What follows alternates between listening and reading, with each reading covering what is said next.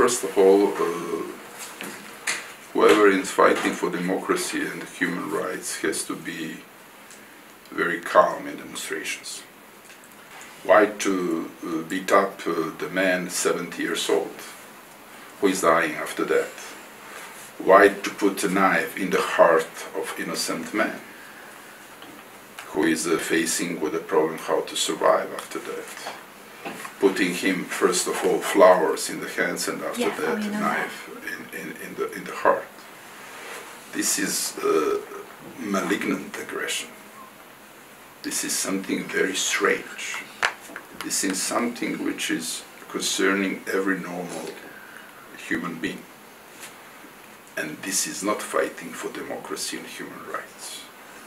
And this is why I'm appealing on all international leaders to be very careful when they are defining that